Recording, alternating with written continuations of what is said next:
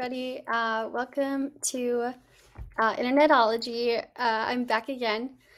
This is the second episode, and if you're new here and you don't know who I am, my name is Catherine Zimmerman, and I'm a psychology and sociology major at the University of Wisconsin-Madison. And this podcast is for a class that I'm taking called The Psychological Effects of the Internet.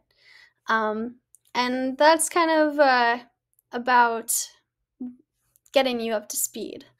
But today, we're going to be looking at the evolution and complexity of learning and how it relates to the internet and psychology. And so, a little bit of overview of what we'll be covering today. First, we're going to be going over informal, formal, and non-formal learning and what those entail. What are they? Since I wanted to give context on what is learning. And I think in order to understand how the internet impacts learning, I think we also first have to understand what learning is and if they're like the different types of learning. Next, we'll be going over the shift from traditional to non-traditional learning environments.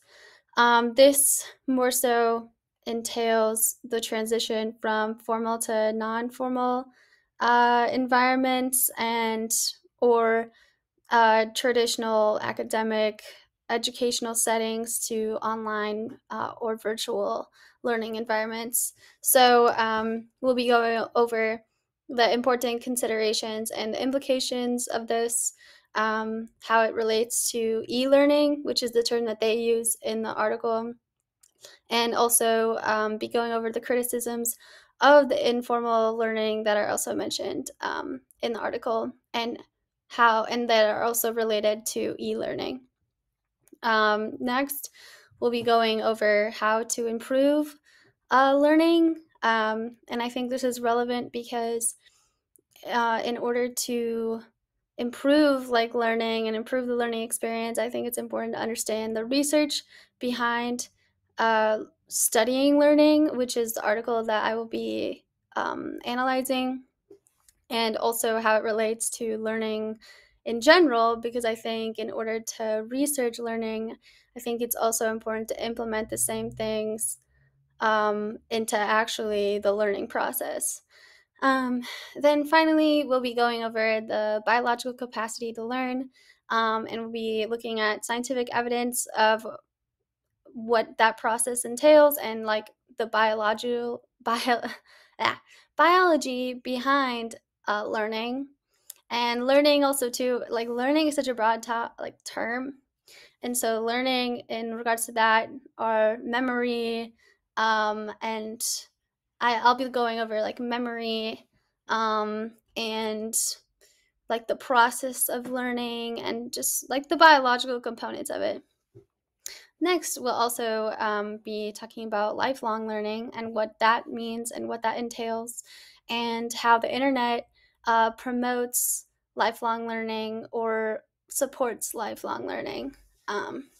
So yeah, I'm looking forward to getting into all that, and I'm gonna first start with explaining what informal and non-formal learning are. So first off, we have this article that was published by Berkeley, People and Culture, and it talks about what informal learning is. So we're just gonna go through this article a little bit and figure out what informal learning is, and I'll show you a few things that stood out to me. But in a sense, it's important to understand that learning does not always occur in a classroom setting. And according to Berkeley, the informal learning theory is organic, unstructured, and learner-driven. And also, it provides learners with new opportunities to expand their reference and knowledge points. And because it is learner-driven, it is a self-directed and less stressful process. So that's kind of what Berkeley kind of discussed about what informal learning is, and I think that they did a pretty good job at summarizing it, but I'd also like to get a little bit more information, since this is kind of a very small snippet, I think, of what informal learning is, or doesn't capture the entire idea. So then we're gonna look at this article here, if it loads. Hopefully, yes.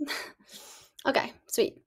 So in this article, they discuss ways that informal learning is defined and the aspects of learning. And so we're gonna look at a few sentences, if I can find them. But yes, so basically part of the definition of informal learning in this context is that it occurs through incidental everyday experiences. So informal learning, in a sense, is just like the experiences that you're experiencing, and not necessarily in like a formal context where you go to a class and you sit and you learn. It's just more so like life, like throughout life, you're learning every single day, regardless of whether or not that's intentional or not intentional. Here they say unstructured learning, basically the same thing. And I'm trying to find the place that one of the sentences that stuck out to me.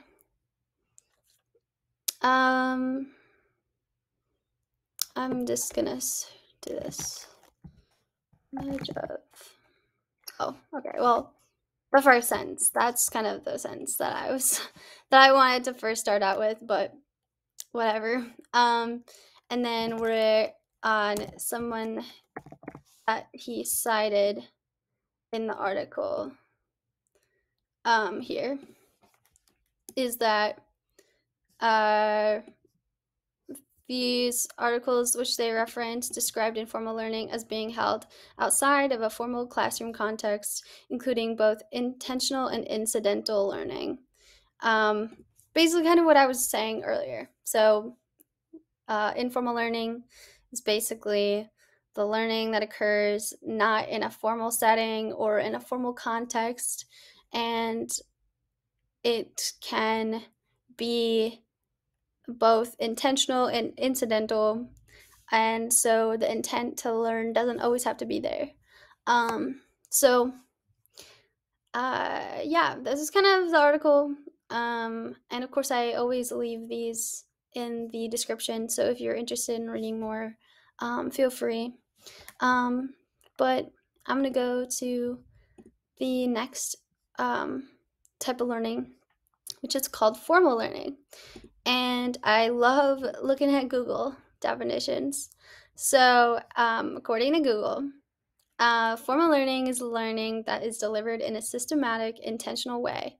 It is planned and guided by an instructor, and it usually occurs in a face-to-face setting or through an online learning platform like an LMS. I'm not sure what LMS is. Learning.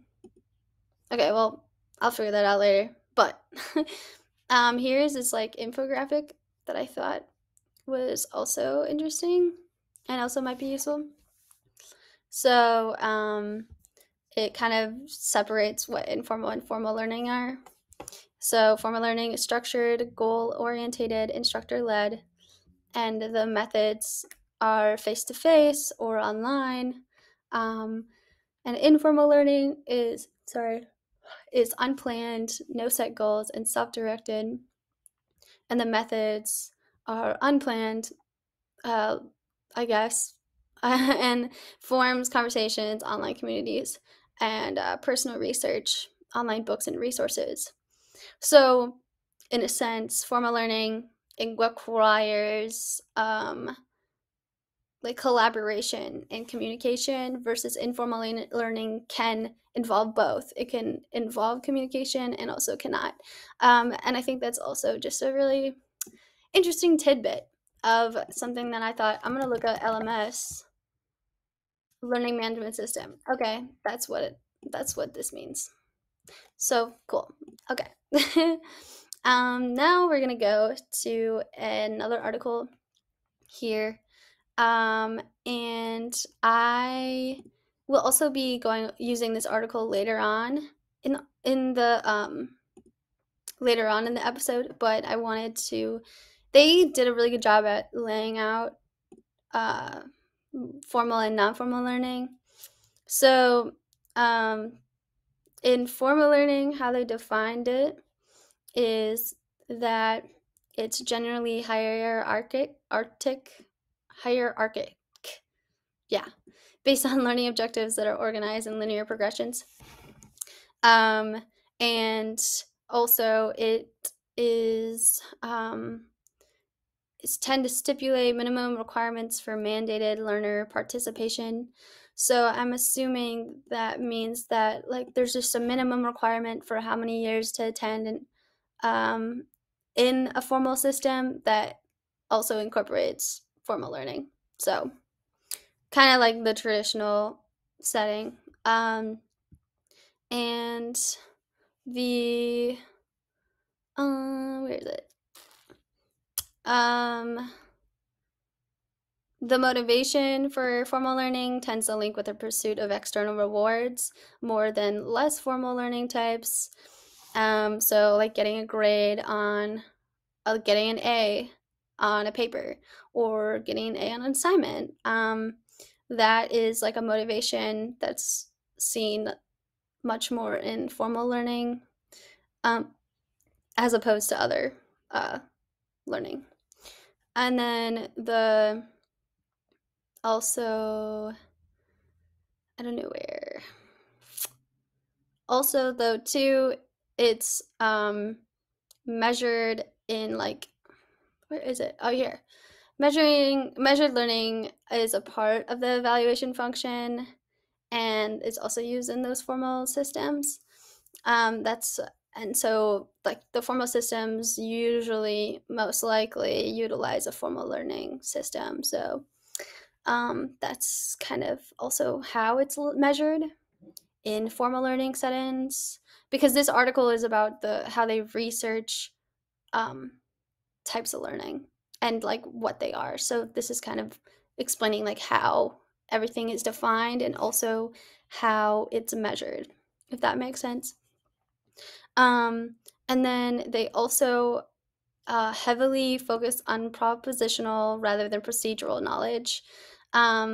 So basically, like the procedural knowledge is understanding how to do something, versus propositional is how you like just knowing something. I think that makes sense. Because if you think about it, in like a classroom, the student, let's say you're learning about like theory, you're not necessarily learning how to come up with theory. You're more so learning how to like about a theory, and so you're not really learning how to like a procedure. So yeah, that's what formal learning is. Now we're gonna define what non-formal learning is. And lots of people think of informal and not formal learning, and they only think of those two. Or they use non-formal learning interchangeably. And so there is somewhat like kind of blurred lines between non-formal learning and is it an actual thing? Is it the same as informal learning? But in this article, they said that it isn't. So I really wanted to investigate that more, because I just thought that's pretty interesting. What is non-formal learning? And I wanted to educate everybody who also watches this video, because I think it's important to be educated. So awesome. But yeah, so I guess, where is it? Okay, so it is non-formal learning is systematically planned and structured around learning objectives, um, and it takes place outside of the compulsory educational provision. Not sure what the word means, but it can take place anywhere. So I'm pretty sure these probably are related. I just don't really know what that word means. So awesome. Um, and also, it's something that I thought was really interesting that I wanted to indicate is that, about indirect teaching behaviors. Because what they found about indirect teaching behaviors I thought was super interesting, especially to me as like a student, because part of the reason why I love learning so much is because I get to like interact with my educator. Um, Sorry. And so that's something that I really wanted to look at more, because like that's just something that I find to be really true about my favorite like reason to learn. Um, and so what are indirect teaching behaviors? They're non-direct teaching behaviors. Okay, well, they're indirect or non-direct. So, okay. They include the teacher's facial expressions, tone of voice, gestures, and so on. And these researchers note that ITBs are valuable to research investigating the effects of teachers' behaviors on students' social and moral development. Awesome. I can't read sometimes. So yeah, I think that's really interesting. Um, and so in here they also talk more about what ITBs do, and what they found was that it was important for promoting positive learning environments, encouraging the development of effective student relationships with peers, and motivating the students. Part of this positive learning environment was influenced by the teacher's encouragement and caring behaviors, which had an important impact on student engagement. This is important as non-formal learning is often self-directed and involves a degree of student choice and engagement, and relies on some other element of intrinsic motivation. The role of ITBs, therefore, are important to consider because they can have an influence on the student motivation and participation in non-formal learning. So basically, what they're saying is non-formal learning, because of its informal, like self-directed context, ITBs are crucial for increasing student engagement and motivation and participation when it comes to that type of learning. And so, yeah, I think that's pretty cool. I don't know. I feel like though the one argument that I feel like should be considered, or just one question, I guess, is like, do we see? Think about this question when I'm telling this information is when you're learning, is it only one type of learning, or are there multiple different types of learning that you're experiencing when you are learning? And yeah, that's the question. When you're learning, do you have a combination of these types of learning, or do you see it as one specific type of learning that you're undergoing? Um, so yes, that's a question to think about.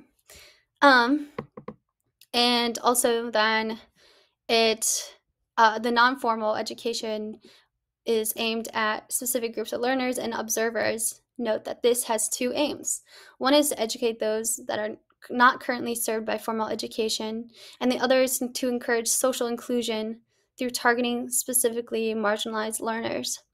So in a sense, the non-formal education system has two aims of what it wants to do. It wants to educate those who aren't being educated through the formal education systems, and also socially include and like create a a bigger, or I guess a stronger sense of belonging within like the educational sphere to those who are marginalized learners, which I think is pretty cool. I'm gonna keep saying pretty cool. Oh God. Okay. I just realized that. All right. Anyways, there was another one. Oh, here. Uh, so it includes a choice and learning component, a greater freedom for learners to join or leave an activity called voluntarism. I'm probably saying that wrong, of course. And use of assessment to principally inform learning. I'm okay.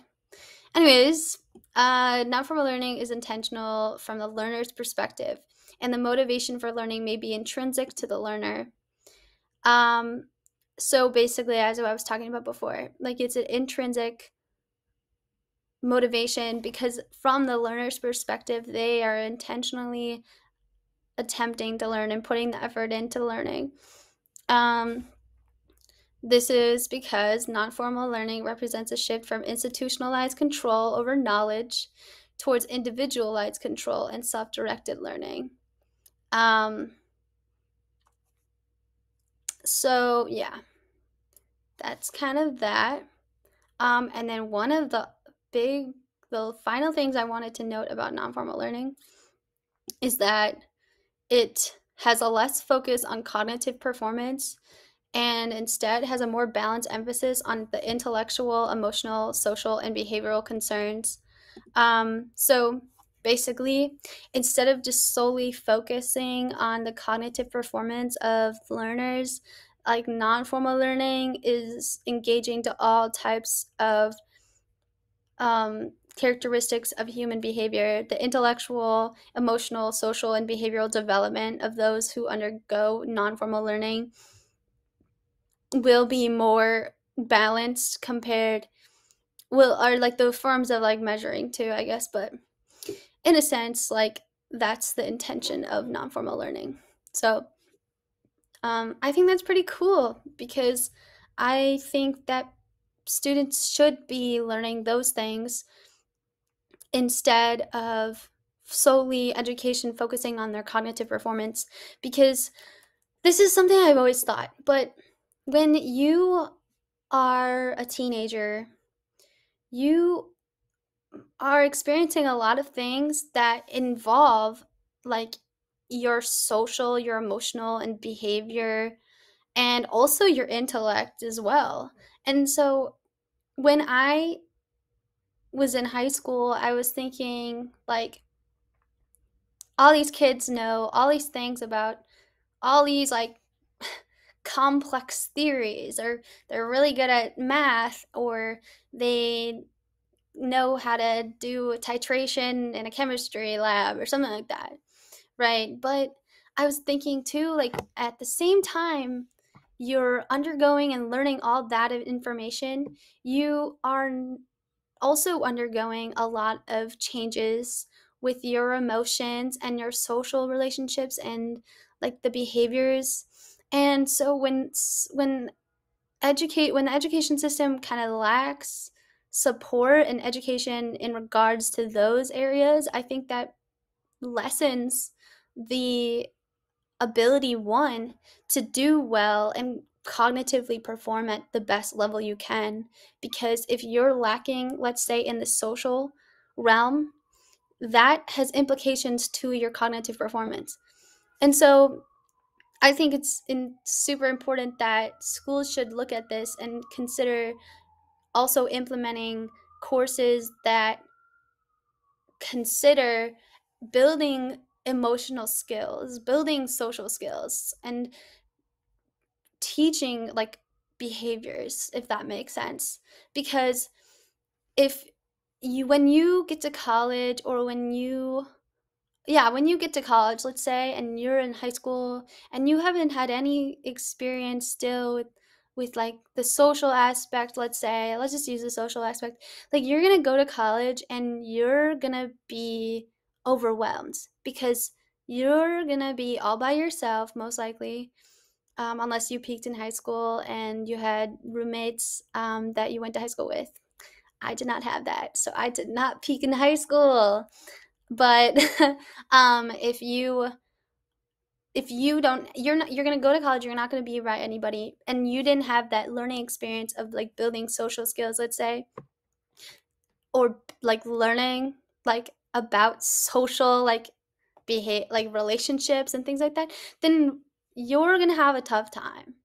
And and I know like some people have that taught to them as children, but also too, like, there are people who don't grow up in environments that support that type of learning, or they don't have experience like with learning those things. So I think like it's important that people should be taught those things, people should be taught about kindness, people should be taught about empathy, people should be taught about the world, and like the things that people go through in order to be more understanding. I i think like, you know we as humans, when we spend like a lot of our life, like our early life anyway, in the learning, I think it's important to consider other learning that's other than your cognitive performance, other than your grade on a paper, and instead focuses on like you building your human traits. Because as I said too, like if you're lacking in that area, then that also is going to translate somehow to your ability to perform. So yeah. And like I think like everybody should be required to take a psychology class and take a sociology class. I think those are the two things that people should be required to take, because that educates you on so many different things. And I mean, maybe I'm just biased because I love those things so much, but I just genuinely think, you become a better person by learning about that stuff. So why not? Why not? Like, it's all right, I guess. Okay, that was my whole tangent that I wanted to go on about that. So, thanks for bearing with me. Um, and now we're gonna go to learning in traditional environments versus non-traditional settings. And for this, I'm going to have to open another document. So I will see you there. Alrighty, I hope that transition thing was cool. Maybe it wasn't. Maybe it was just really lame. But now I'm gonna look at this article here.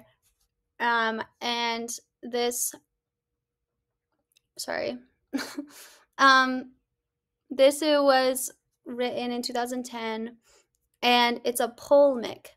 And if you don't know what a polemic is, let me find it.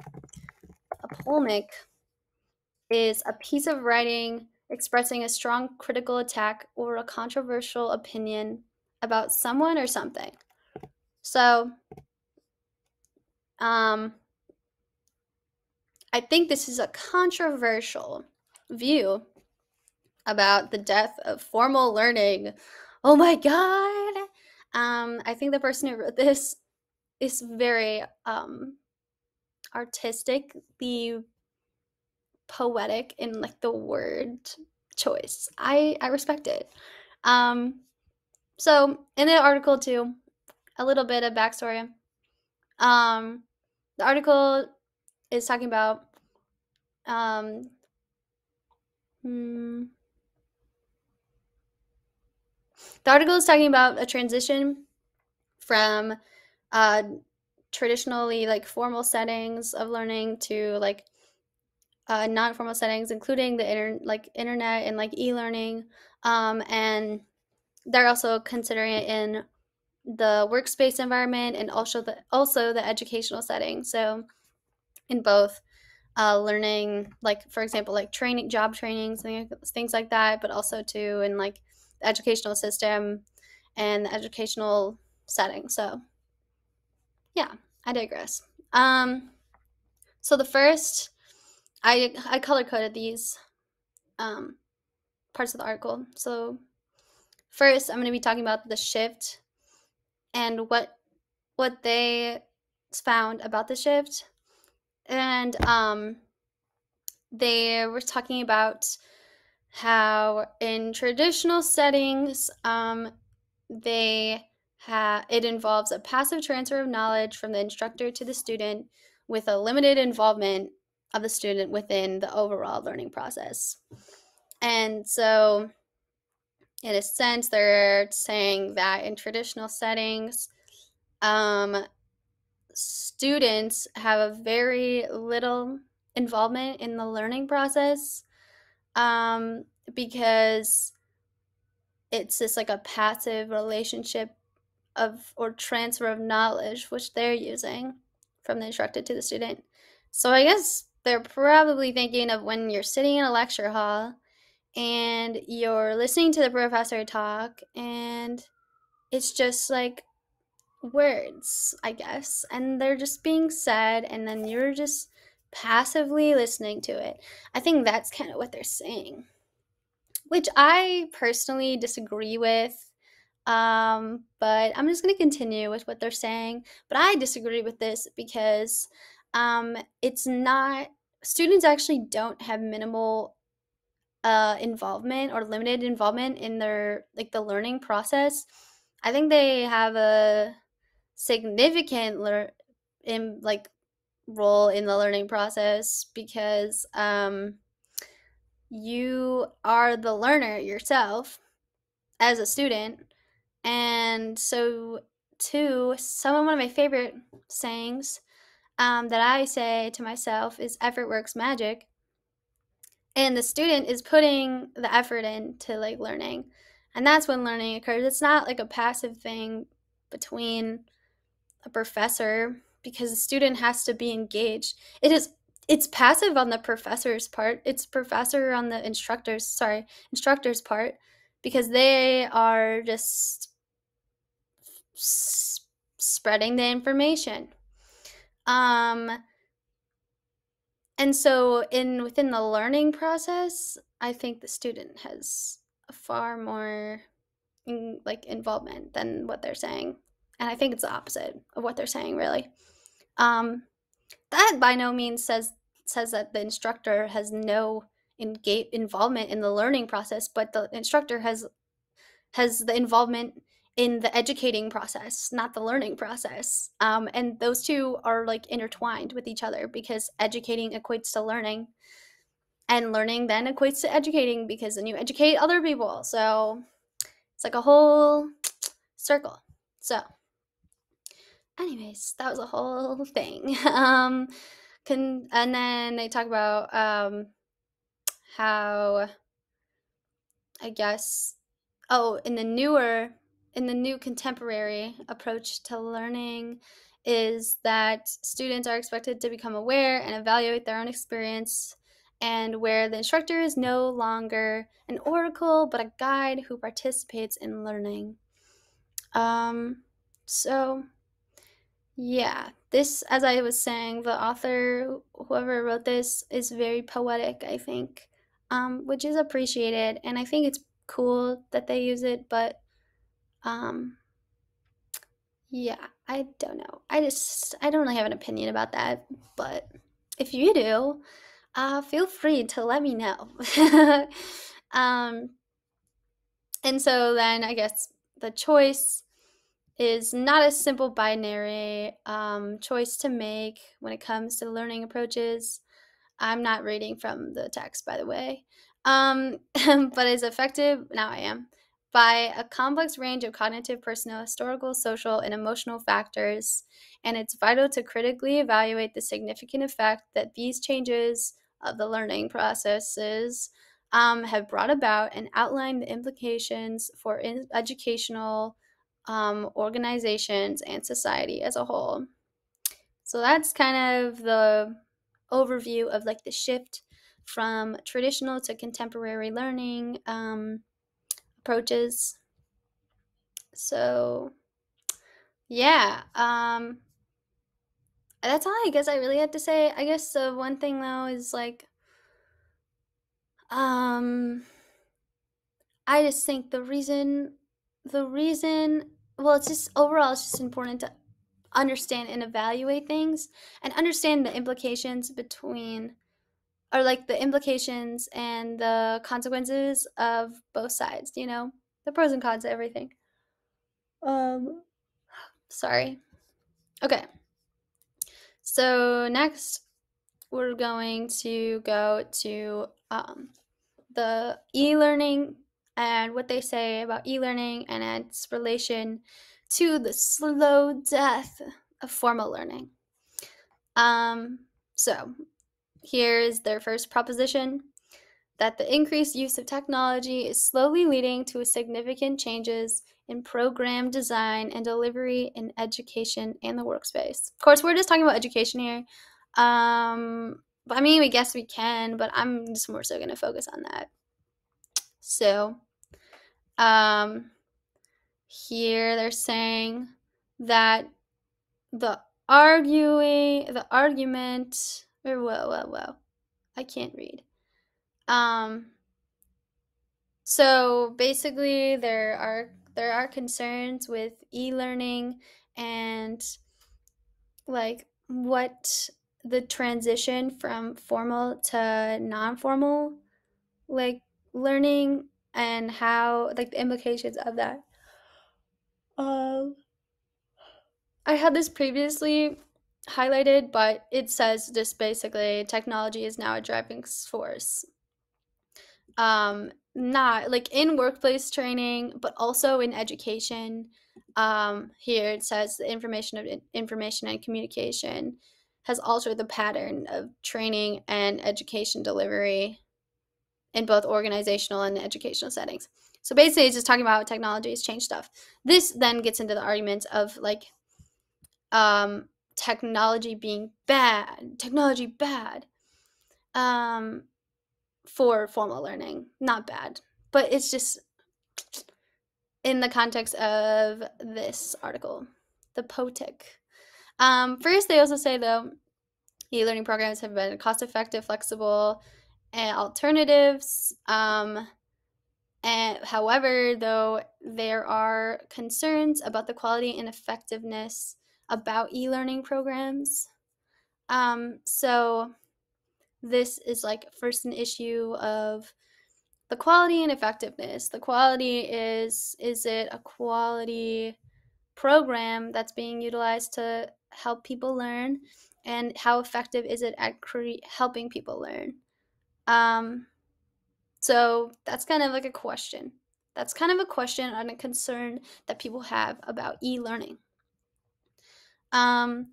Here they say, within the educational setting, research indicates that learners have a completely new set of expectations and requirements to provide generations being technologically literate, high mobile, autonomous individuals with short attention spans and are more inclined to question authority.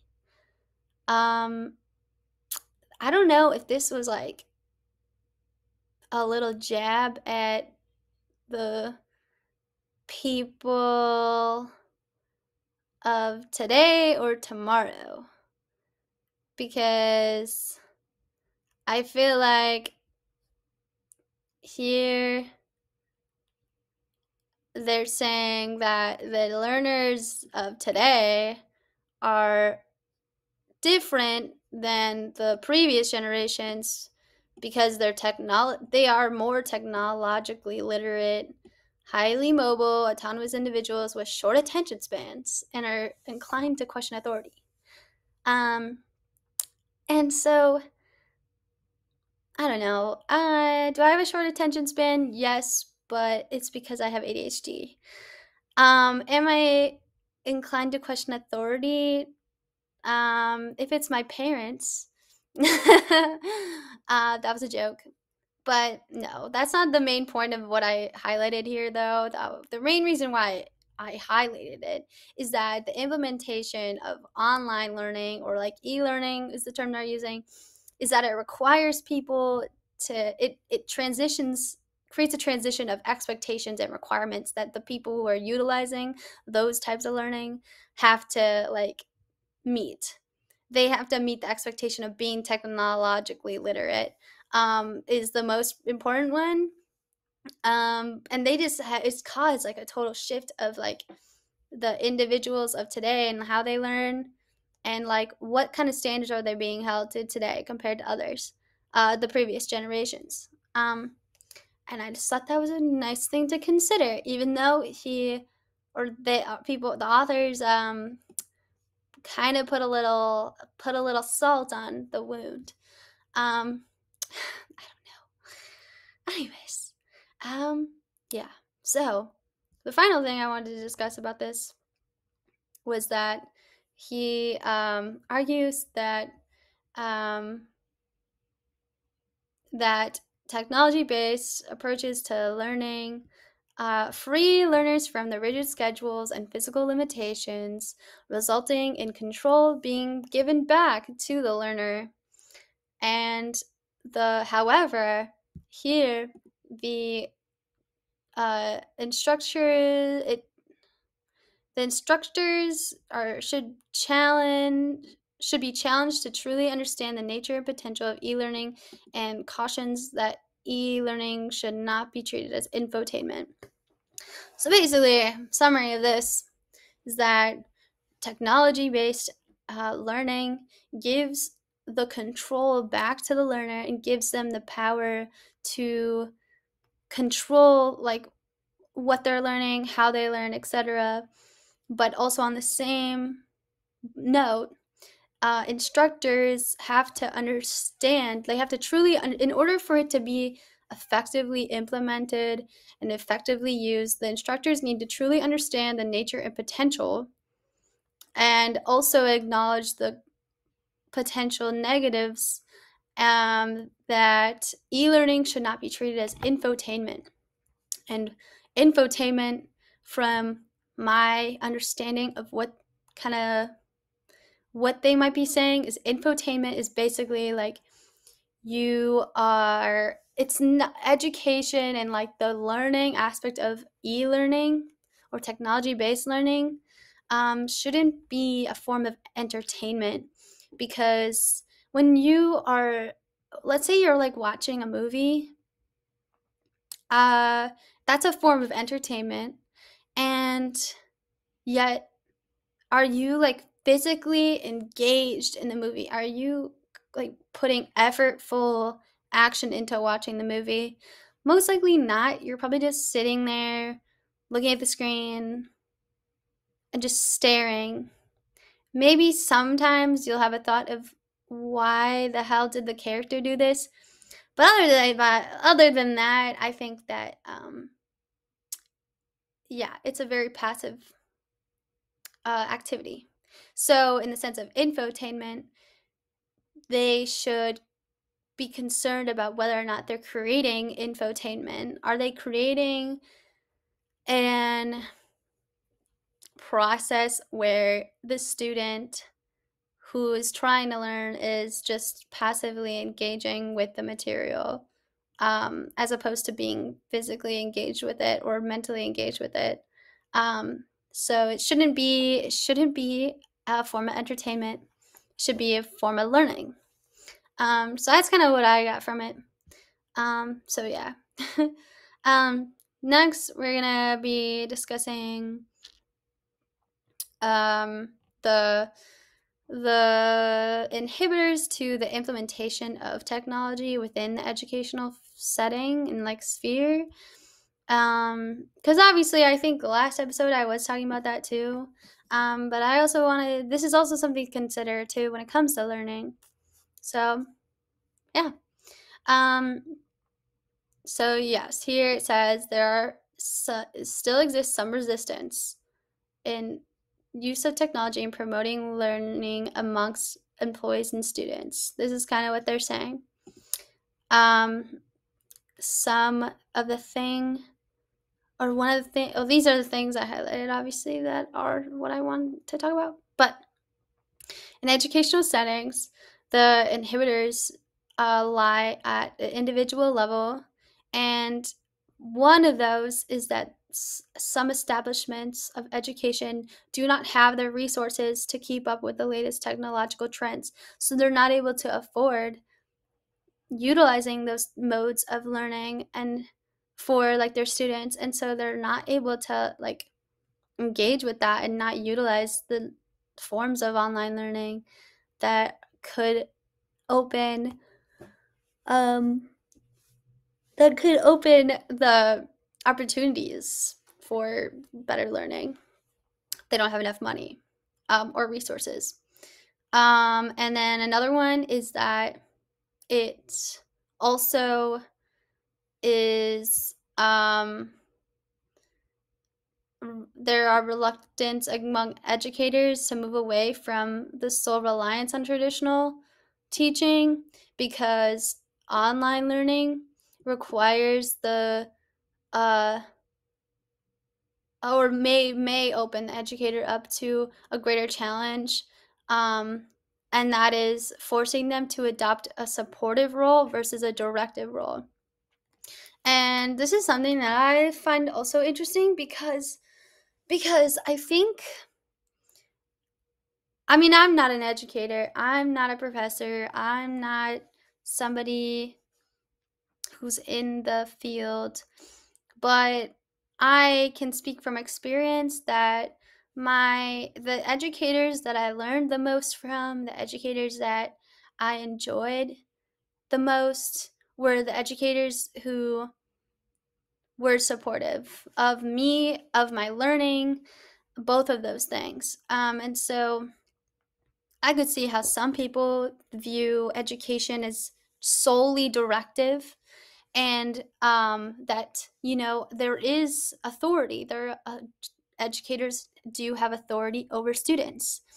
However, I think there are more opportunities for learning if you break down those barriers, as opposed to keeping them up, because when you keep it up, you are lessening your ability to actually teach a student, I think, because you know you could have a professor who just reads off the slides, or you could have a professor who is like shows like their true like colors, and like shows that they really care about their professors or their students, shows that they're really passionate, and kind of it dissolves like the authority. It doesn't completely dissolve it, but it lessens like the perception of authority. And authority can be quite like overwhelming for some people. Not overwhelming, that's the wrong word, but kind of like a barrier for like learning in itself. I think it's like out of fear. Authority, I feel like sometimes anyway, like instills fear, versus like connection, I think opens up more opportunities. So yeah. Anyways, so that's another inhibitor, is because people are just reluctant to adopt more supportive roles and would rather be directive instead. Next up, we're going to talk about the criticisms of informal learning. So one of the things that I was like interested in too within this article, because obviously formal learning is like kind of what they're talking about in the article. So obviously they're going to talk about informal learning and what are the criticisms of it, because I think the authors are kind of upset by the death of formal learning. That's kind of my perception of what this article is about. So they're going to criticize it. And I want to know their criticisms so that you can combat them. Or not combat them, but refute them. I think that's the right word. You know what I mean.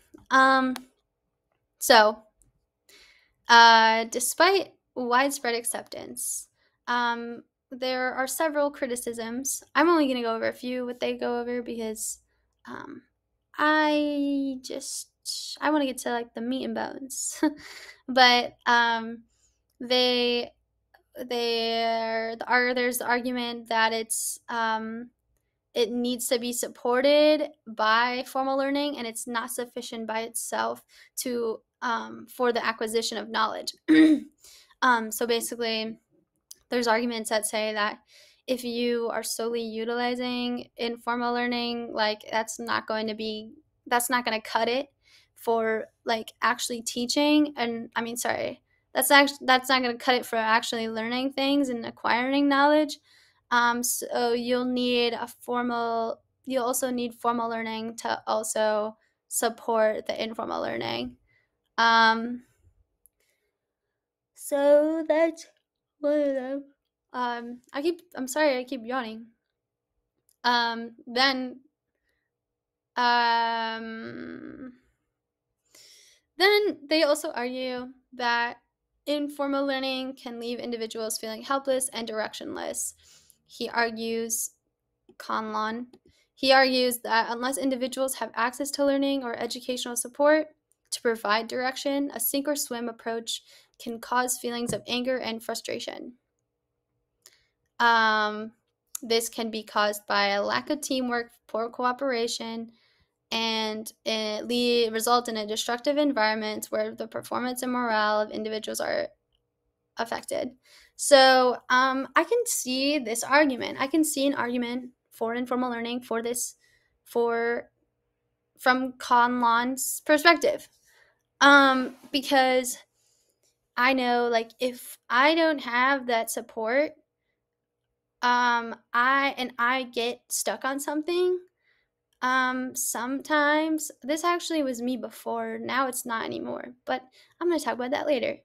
Um, but I can see how students who lack like that support and lack that direction from either like the people around them or just like internally are not intrinsically motivated, they get angry and frustrated that they can't learn.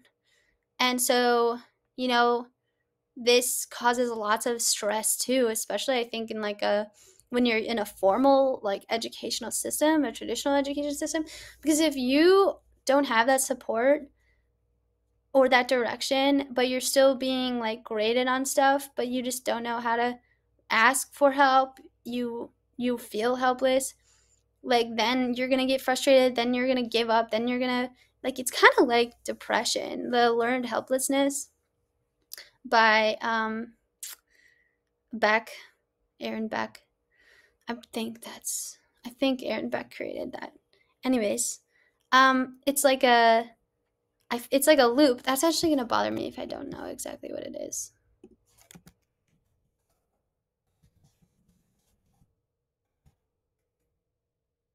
Um,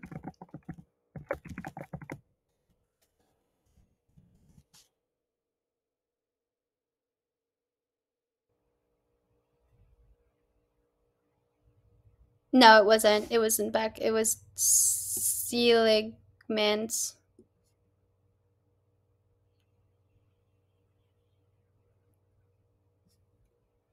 But also maybe it was Beck too. Grr, I don't know.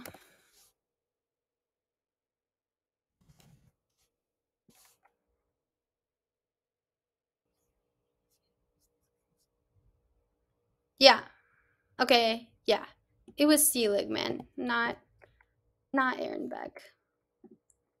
Okay. Sorry about that. I just wanted to know. Anyways, it can be like a little feedback loop of like not feeling like you can do it, not feeling like you are capable of learning it, and that's like frustrating and angry, and you feel so helpless, and you're like, oh my god, I can't do it. So yeah, I can definitely see an argument for that, but I think it just all kind of relates to like the implementation of it. How well are students supported? And if not, if you are teaching an virtual like class or whatnot, how well do you support your students? How supported do your students feel? Because I think that's also going into it, because you might have all these support, like you might be super supportive, but how supported do the students actually feel? How, or are they feeling isolated? How much direction do you give to your students? Things like that, I think, are just really important things to consider. Because, you know, when you don't, like, then that leads to negative consequences. So, yeah. Now we're gonna look at the conclusion, or the conclusion that whoa, what is going on?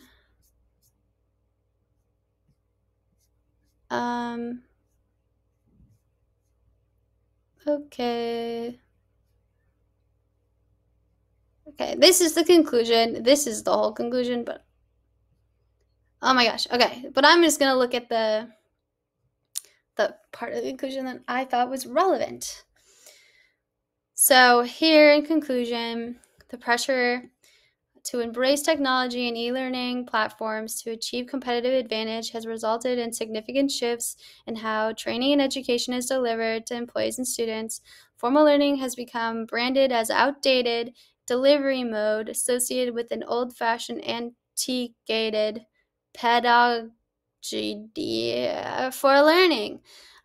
Through the implementation of measures designed to foster accessibility, flexibility, modularization, informal learning have become institutionalized, and traditional form methods are relegated and marginalized. In moving forward, we should recall the teachings of Thomas Sowell, who remarked that much social history over the past 3 decades has involved replacing what worked with what sounded good. So, in conclusion, these people think that replacing formal learning approaches with, or sorry, replacing formal learning with informal learning is no good, and that we should stick to what we know, because even though these designs about the informal learning there are benefits to it, but they're not sure about whether or not does it actually work. And also too, how formal learning shouldn't become diminished in favor of informal learning. So that's the conclusion. And next we're gonna go to what I'm going to be talking about next, which is how to improve learning overall. So I will go back to that document. Alrighty, so basically now we're going to go back to the document that I was showing you guys a little bit about before, and we're going to talk about how to improve learning. So I forget where I put it on, where I found this on the document, but I'm pretty sure it must be the conclusion. So we're gonna go there. Yep, I was right. Okay, so in conclusion, mind you, just a reminder about what this article is about is what is formal, non-formal, and informal learning, and how do you research those types of learning. And then I am relating it to, like, for how you measure that type of learning can also be important for how you implement it, you know. So here the authors say that informal and non-formal learning is complex and powerful, and they create attention for curriculum thinking. Curriculum thinking is just formal learning. Curriculum, just for context, narrow concepts of curriculum leave little space to consider the unplanned and implicit aspects of learning, which can be a component of not learning in schools. So basically, like having a narrow concept of what learning is leaves little space for acknowledging the other types of learning that also occur that are implicit and unplanned within learning process as well. So it's important to consider the learning that you are doing when you're not filling out math problems, the learning you're doing instead, like perfecting the number 5, but you're not like planning, you're not purposely doing that. So that's kind of an example, I guess. I don't know if that example was good, but maybe it was. I don't know. Um, anyways, then this also means that educational research, and I'm considering an education as a whole, needs to adopt a broad concept of curriculum in order to better understand learning and also leverage all types of learning so learners and society can reach their full potential. So that's something that I thought was important, and how to improve learning, because basically it's important to implement all types of learning into learning. The question I asked earlier was, when you are learning something, are you learning it in one way or are you learning it in a bunch of different ways? And so I'm answering that question now for myself anyways. Like, when you are learning, you're doing it in an informal, formal, and non-formal context. And all of these things combined are what make learning. And you can learn something in a formal context whilst also learning it in a non-formal context, and continuously building different skills and different capabilities and talents and things like that. And in order to be an effective learner, I think it's important to acknowledge that and like utilize that knowledge, utilize the knowledge that you know how to do things, and you can do it by implementing all those types of learning into your own learning experience.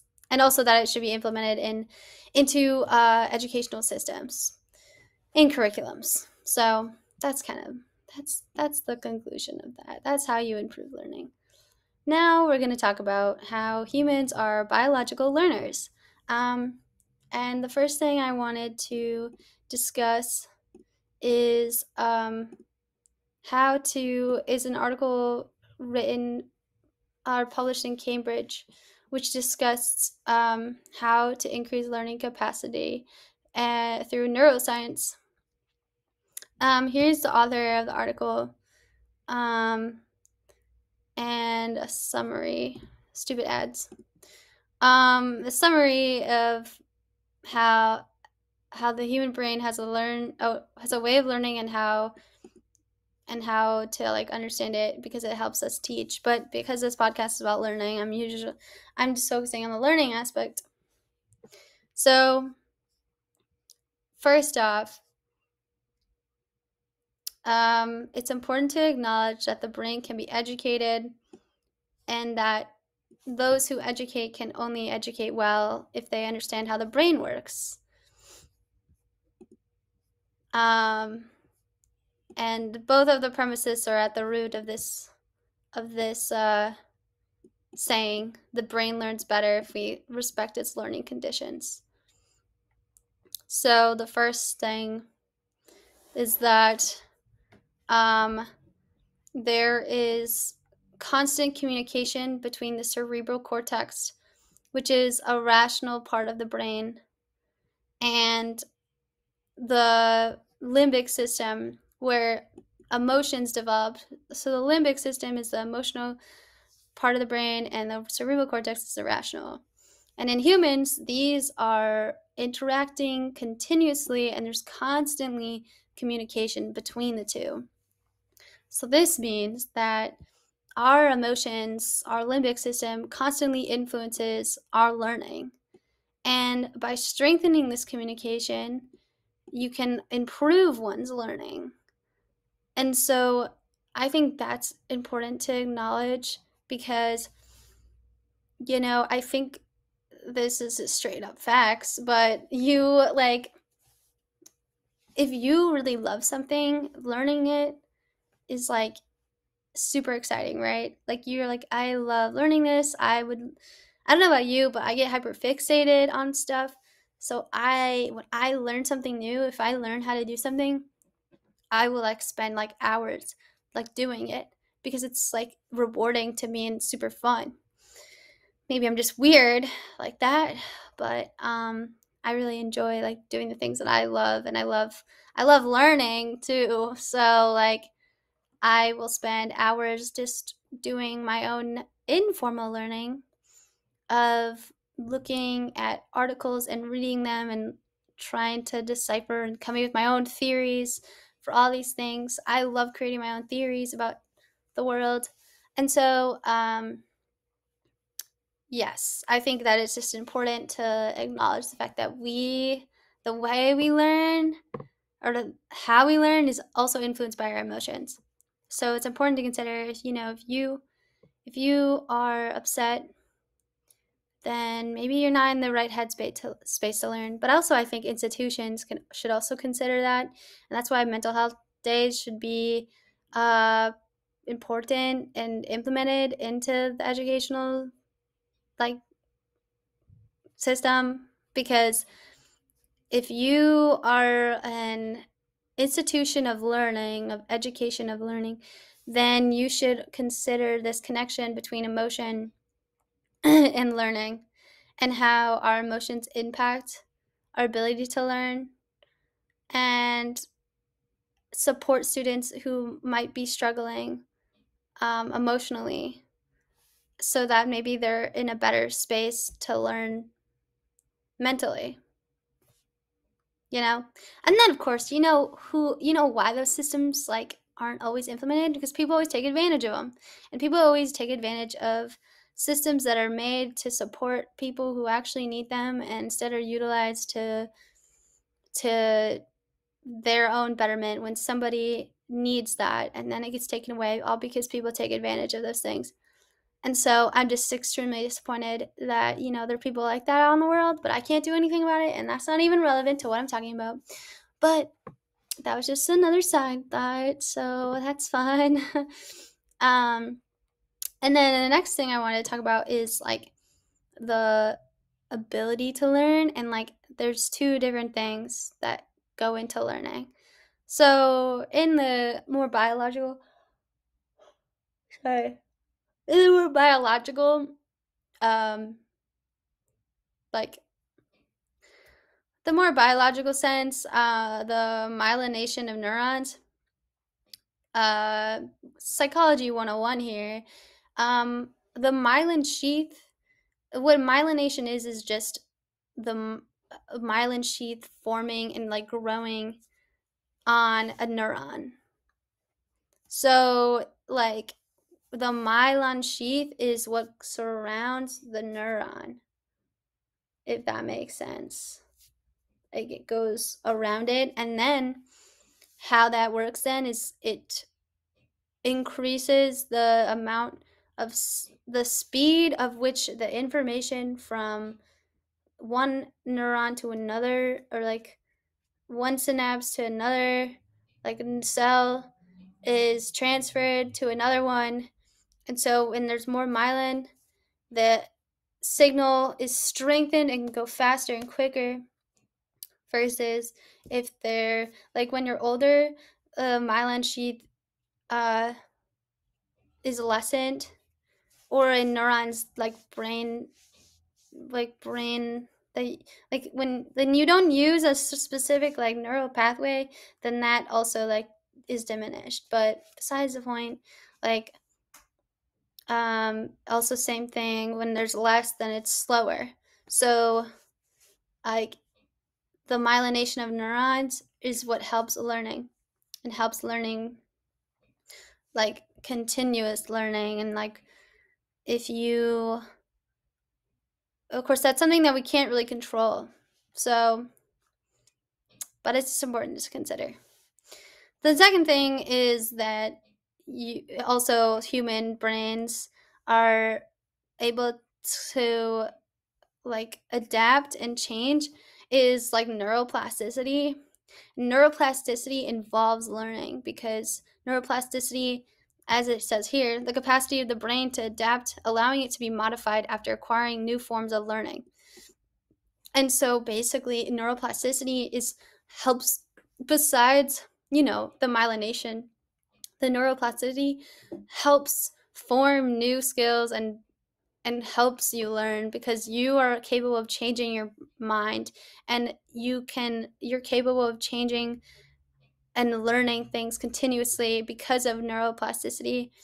And our brains, we're younger, like they have lots of plasticity, and as we get older there's less, but there is consistently, like, you can still change your mind and you can still change your brain, even though you might not be able to, like, do it as easily. It's still capable. You still have the capacity to do so.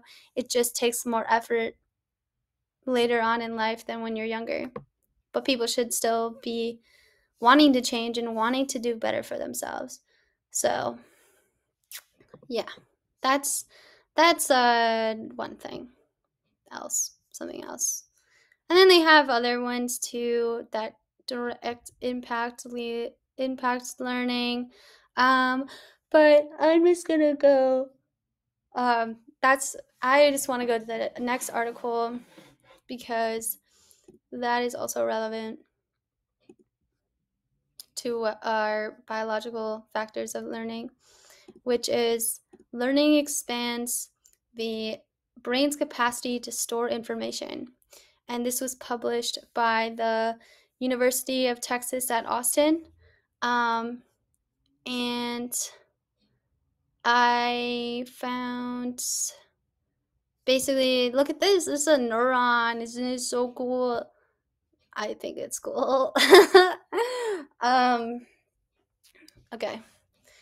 Anyways, so basically, they were like doing brain scans and like how to understand how learning like alters brain structures and like alters the synapses, which is just so cool. So yeah, anyways, the act of learning causes connections between brain cells called synapses to expand their capacity to store information and to store information. Yeah. So basically, like, when you learn stuff, you are expanding your capacity to store information, like your brain cells are, like the cells in your brain are learning how to expand and like store that information and like better, like their ability to store that information, and or like, yeah. So that's really cool because your brain's constantly just like helping you out with learning. Anyways, where is it? Here.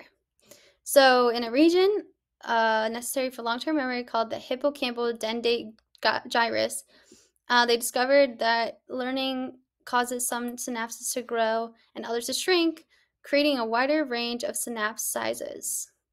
The synapse size correlates with the strength of signals it can transmit between the brain cells and the amount of information it can store. So basically, when you learn something, the synapses within the hippocampal dentate gyrus are either growing or shrinking. And so there's tons of different variety in the sizes of those synapses. And like the bigger synapses, they have a stronger signal that can transmit between the brain cells and also the amount of information it can store. But the thing is you would think then like the shrinking of the other synapses is bad. But actually, it's not as bad as you think. Here, they said they expected all the synapses to get bigger because when you learn, things get bigger, right? But the other ones have to shrink. So here they say some synapses had to shrink in order for others to grow. Um, so this though is actually kind of crazy, is that how when you are learning something, like, yeah, some of the synapses are shrinking, but that the synapse doesn't completely die, and instead your brain is becoming even more connected to each other, because the synapse that grows is somehow connected to the smaller synapse because it's all within the same area. So instead, you're just increasing the connectivity between all those brain cells and the ability for it to transport all that information. Because, like, there's, like, you just are, you might be growing like a few and having them shrink, but it's still, the area in itself is becoming more connective, and the connectivity within that area is just increasing. So therefore you're not actually experiencing any deficit when you learn stuff, obviously, you would think. But I don't know, I thought that was pretty cool. I hope I explained that pretty all right. But yeah, here they say that the keeping the overall signal strength the same during learning, but spread all over a wider range of synapse sizes, might help explain right never before answered questions about how the connections in the brain work together to provide or to support memory. So here, um, how new experiences can be stored in the brain while maintaining overstability. So basically, like, kind of literally what I was just saying. Like, it's just super cool, and this is really awesome research. So props to the University of Texas at Austin, and also, I guess, the University of Otago in New Zealand. But that was pretty cool. Also, the Stock Institute for Biological Sciences. But the University of Texas published it, so let's go. So yeah, anyways, I just thought that was really cool. That was one of my favorite things about this, like, doing my research for this episode. Um, Now we're also going to talk about lifelong learners, because I think part of the biological aspect of the human brain is being a lifelong learner.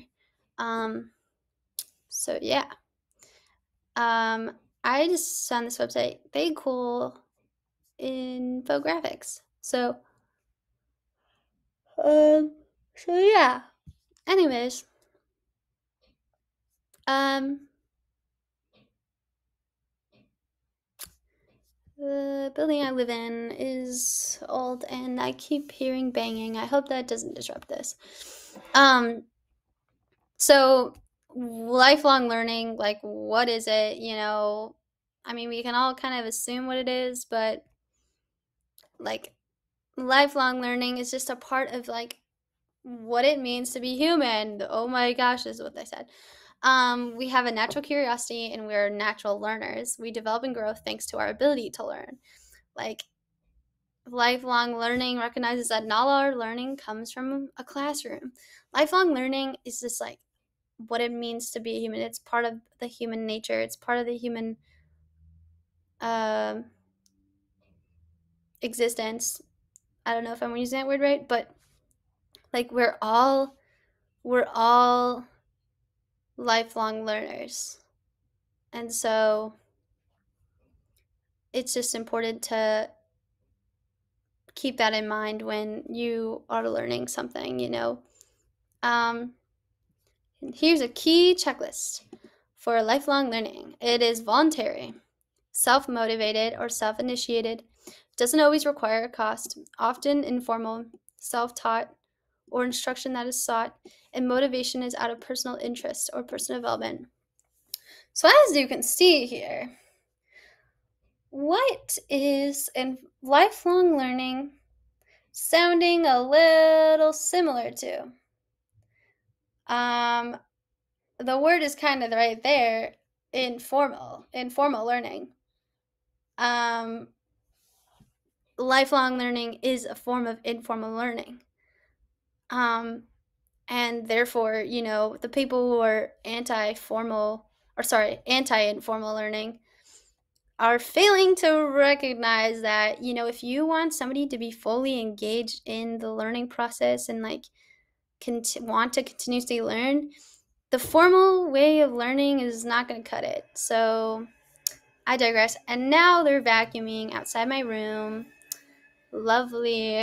Okay, dokie. I think they're done vacuuming outside my room. So now I can continue recording my podcast. But as I was saying, that individuals who fail to recognize that formal learning does not necessarily encourage a lifelong learning process, I think that, it's important to combine all these things together. Basically what I was saying.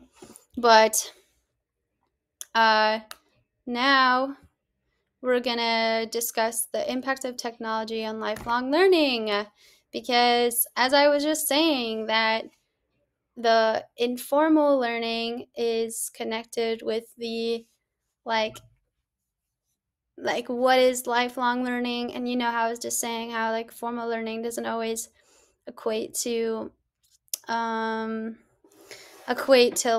learning, but there is ways of formal learning through technology, but also that also promote lifelong learning, because technology, I think, has the ability to implement a lots of different structures and things, and how it's utilized, I think, can benefit, versus it is harder in like a traditional setting, with the in-person traditional setting, to find to support lifelong learning. Okay, so now what we're gonna do is we're gonna look for, okay, yeah, I guess a little background on this article. This article is written to talk about how technology influences lifelong learning, and how that goes hand in hand, and utilizing a scientific approach. They kind of dive into this information. I'm going to take a little peek at some of this information, and kind of point out some things that I thought were relevant to what I'm discussing in this podcast. And so, yeah, that's kind of what I'm going to be talking about. But, okay. So, where is it? Where is what I'm going to talk about? I'm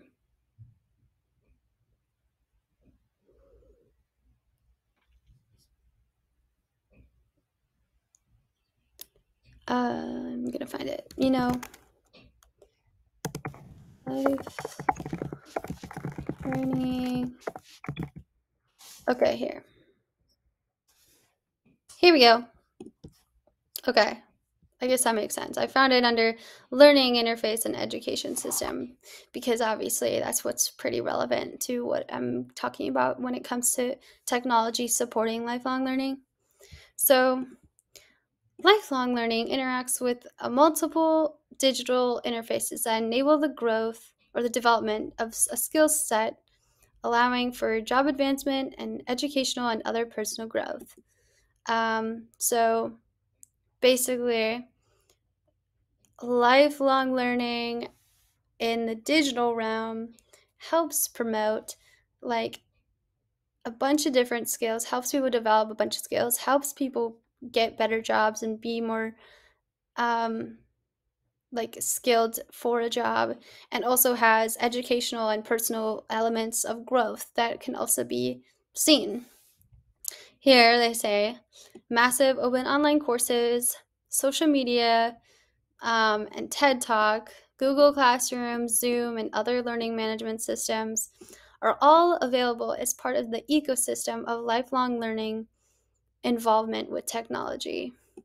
I really, really liked this sentence because it encapsulates what we've discussed previously, MMOCs, It discussed social media, and it discussed the learning management systems that are used, and all saying how it works together to create an ecosystem of lifelong learning and its involvement with technology. I just really liked that. And something like that I thought of when we were talking about lifelong learning and the digital realm and like technology is I thought back to the article that was shared to us in Unit 2. Here is the assignment. Easier seen than done. And they say that the more people merely watch others perform, the more they nonetheless believe that they could perform a skill too. However, they do not improve after merely watching others.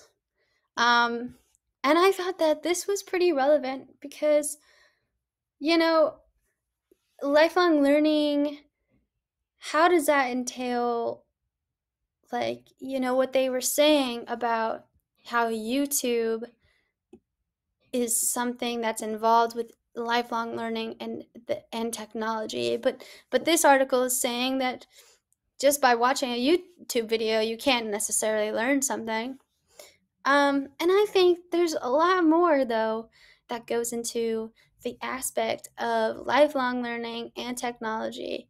I think it's not as cut as we all would imagine it to be.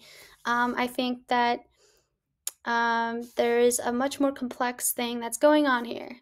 Hence why I found this video that I believed helped kind of bridge the two together.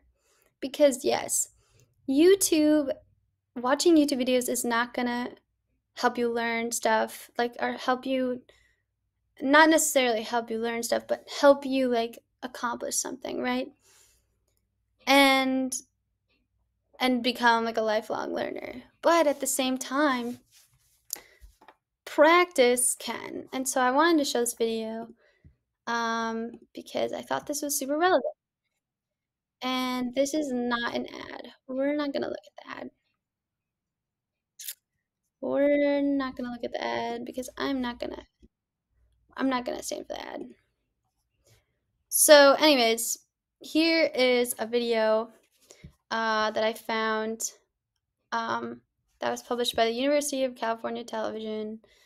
And Greg Ashby is giving a discussion about the remarkable learning abilities of the human brain. So for example, if you are practicing a behavior and the first time you do the behavior, you get the correct response, you get positive feedback, then the cortical network synapses that were active are going to get strengthened. But then on the next trial, if you make an error, the cortical synapses that mediate that error are also going to get strengthened. So you're not going to be able to learn to inhibit that behavior in the future. So our hypothesis was that the role of these learning systems is to train up these cortical networks that are highly efficient. And the way the training works is that the subcortical networks will activate the correct postsynaptic target in motor cortex. And then because of that extra activation by the learning network, you're going to have more activity at the correct synapse than at the incorrect synapse. And so there'll be more strengthening at the correct synapse than the incorrect synapse. And then eventually that's going to allow the system, the cortical system, to emit the correct behaviors without the help of the subcortical network. Alrighty, yes. So that's the video that I thought kind of related to this, because here it kind of provides more evidence for the study without actually practicing, but people merely watch and they think they can. But here he is saying, like, you need to practice, and the more you practice, the more feedback that your brain gets, and the more feedback your brain gets, you continuously learn what is the correct behavior and what is the incorrect behavior. Here I say, we learn by doing. We learn by doing. So yes, I just wanted to point that out because, that part of the article was really pretty interesting to me. Now we're going to continue. And I am here. Yes. So here it more so talks about the skills developed. Using new technology and digital literacies fosters an effective learning environment and develops new skills, which is critical to the LLL process. If you guys haven't noticed already, LLL stands for lifelong learning.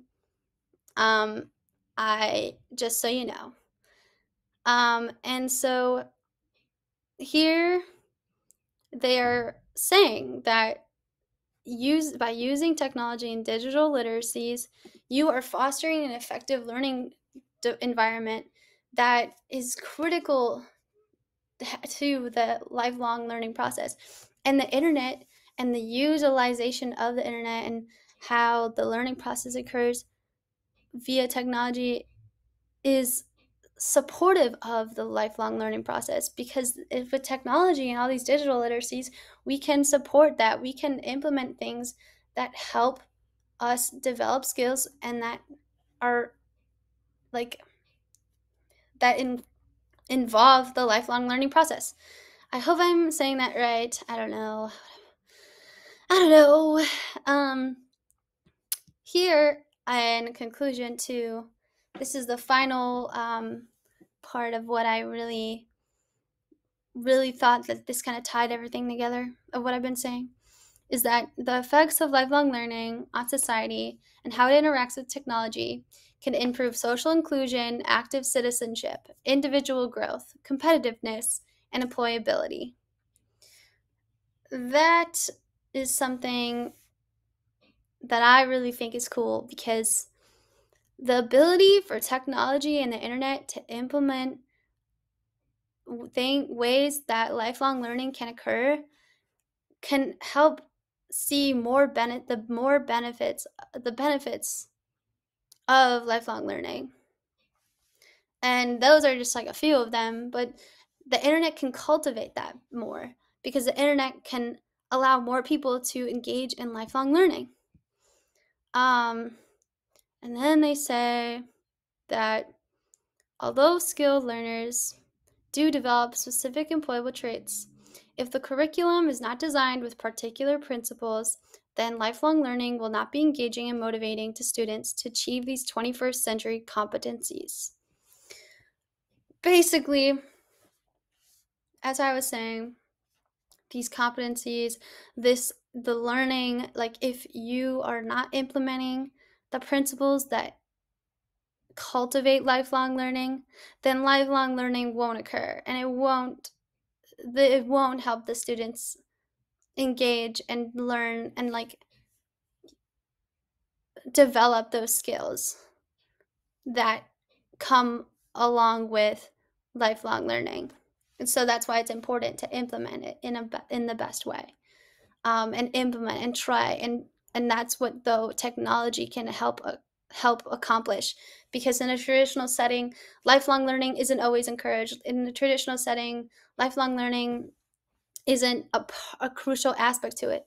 But utilizing technology, lifelong learning is a crucial aspect to utilizing technology, and informal learning and non-formal learning. Like lifelong learning is a part of it, and that cultivates these skills that contribute to the betterment of society and positively impact it, and also positively impact the individual and the learner. And so technology in itself can be utilized for all these great things, when it comes to learning. So yeah. Then the last thing I wanted to talk about is a personal story of mine. This is an article I had to write. Well, I did have to write it for an assignment, but I really wanted to. And this story is about my experience with learning and what happened and what motivated me to learn, and why do I love learning so much now. Um, so this story talks about my previous experiences with learning and what really motivated me. Um, so I will read this. Mrs. Krause was one of my teachers in high school.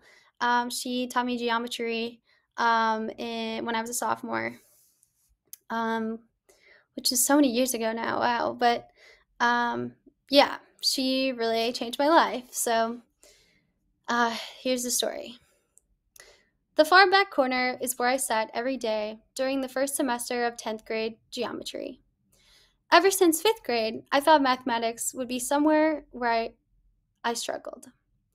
While being passed back test after test, D plus, F, D minus, F, D, that thought dug deeper into my mind. The football player sitting next to me berated me whenever he'd see the letter on the top of my paper. How could anyone be that stupid?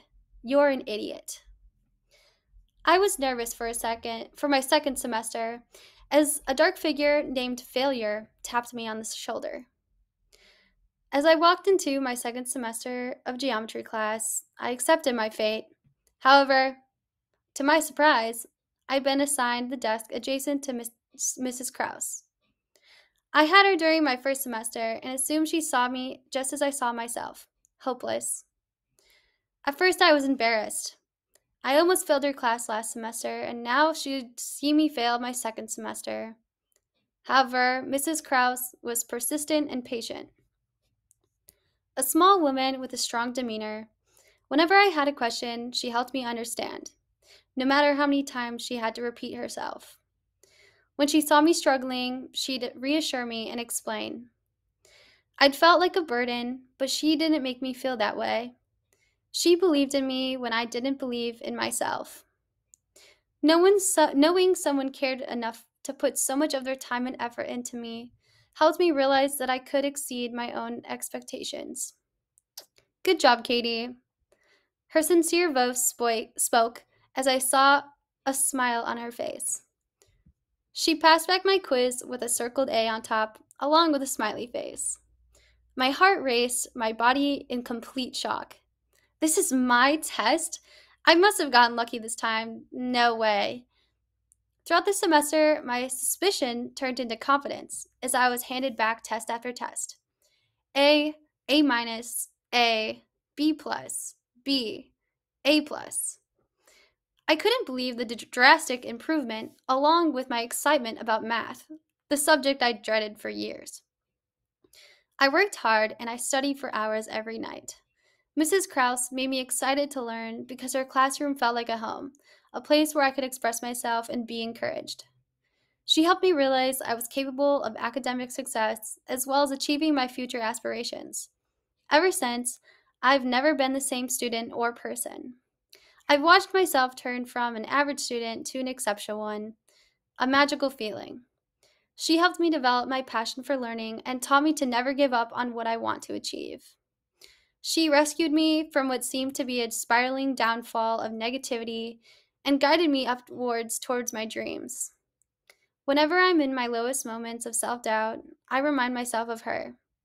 I never go a day without thinking about Mrs. Krause, one of the most dedicated teachers at Arrowhead High School, who completely changed my life.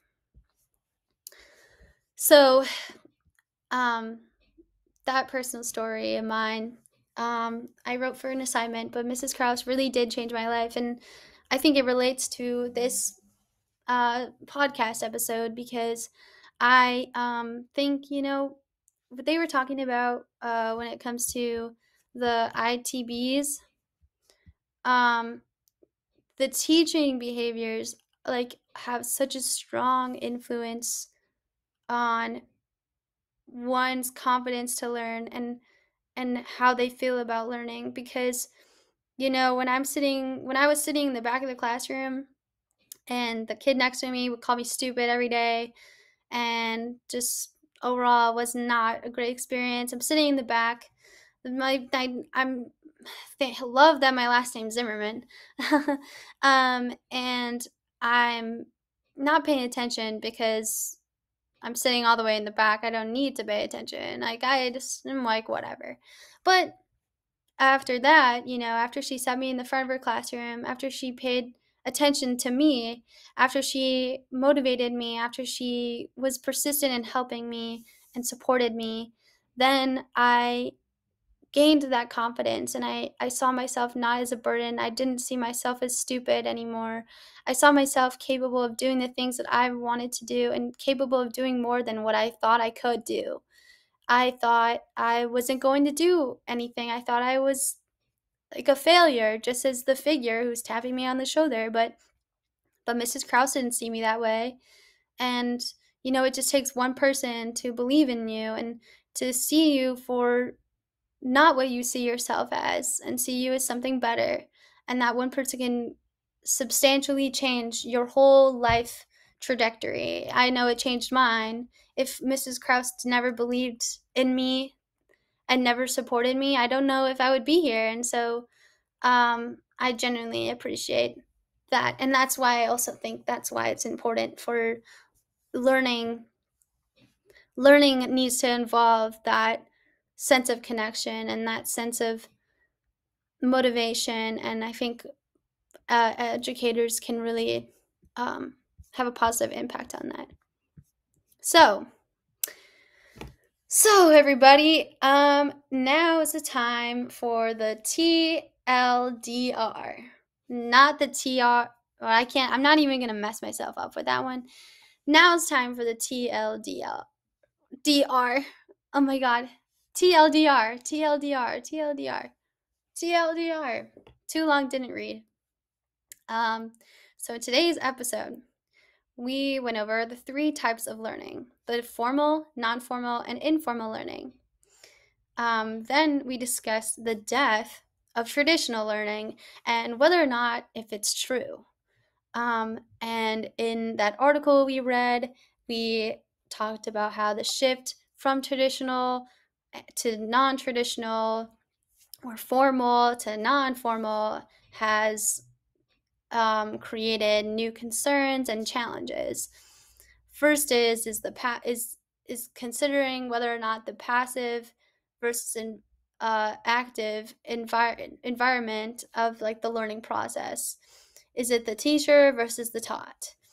The implications that it has on organizations, institutions, and society.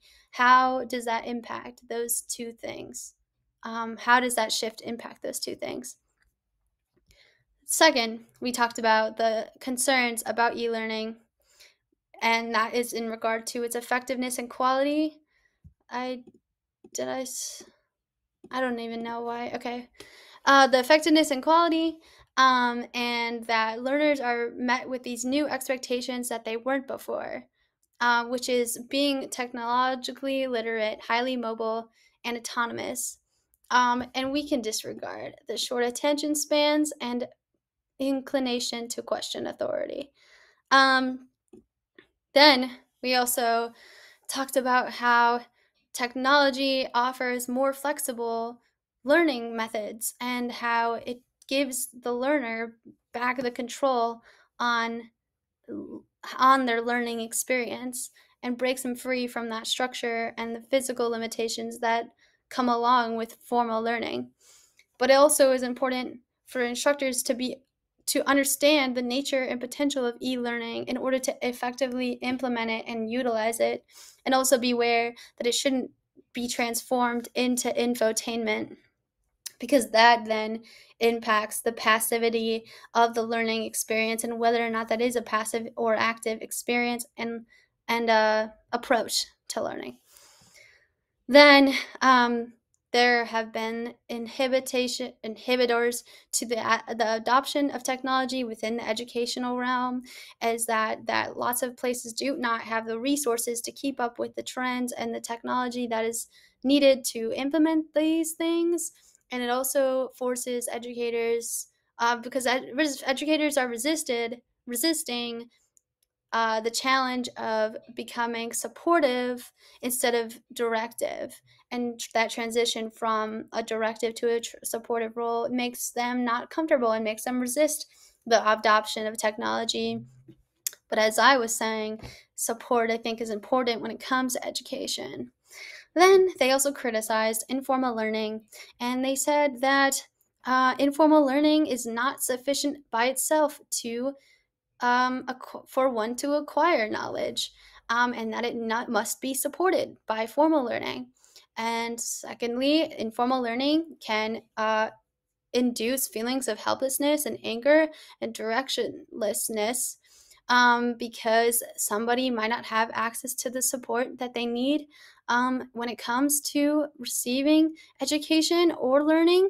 And so it's a sink or swim mindset, and they get angry and frustrated. Then we talked about how to improve learning, and we talked about how having a narrow concept of formal learning of the curriculum leaves little space for implementing like the benefits of unplanned and implicit learning. And so a school learning should implement all different types of learning so that the learning and society can work on fulfilling their potential.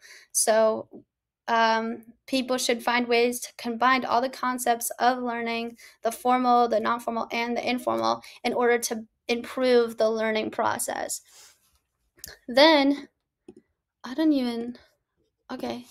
Then we talked about humans being designed to learn, and humans being like the blueprint for how to learn, and what, like, the creature that is destined to learn. This is because, we're biologically created to learn, so therefore you can't really avoid it. So the first thing we talked about was the communication between the cerebral cortex and the limbic system always being continuous, and always having our learning influenced by our emotion because of this interconnectivity. While we're born to be innate learners, and we have the innate functions that support the natural ability to learn, which is the myelination of neurons, we also are capable of continuing this learning process through the neuroplasticity. And neuroplasticity allows us to learn things even beyond our key developmental years. Secondly, the brain is talented. The synapse connections within the brain will work together to support memory. And as synapses grow and shrink, the brain still continues to improve its interconnectivity.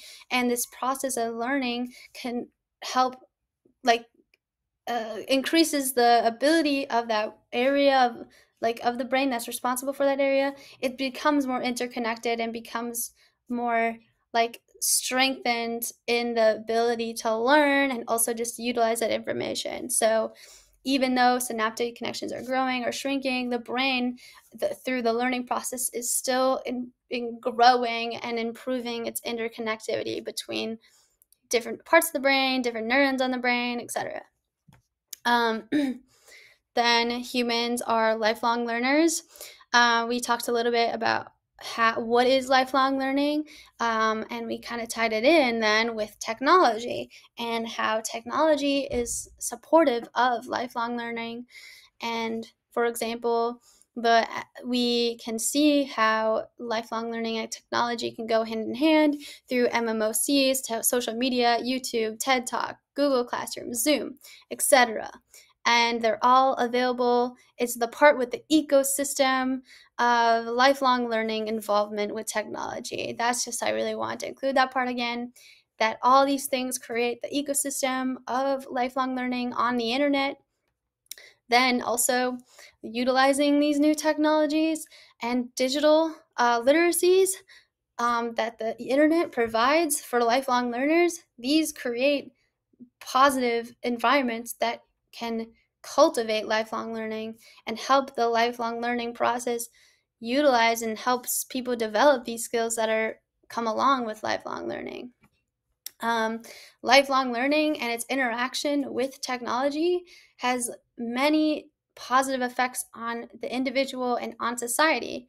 It can improve social inclusion, active citizenship, individual growth, competitiveness, and employability. And finally, the implementation of technology is crucial for supporting 21st century learners. Because 21st century learners, we as 21st century learners are lifelong learners because of how integrated we are with technology. And so, in order to continue learning, like the implementation of technology needs to occur within all educational settings because as 21st century learners, we are so connected that it's important to utilize it in the ways that are effective and that we're used to. And last but not least, when it comes to learning, you should seek support, encourage others, and believe in yourself. Um, and that's kind of what I want to send you off with today. But thank you for tuning in, and I hope you enjoyed this episode. And you learned a little bit about how learning works, how informal learning works, all that stuff. But I hope to see you next week. And yeah, thanks for tuning in.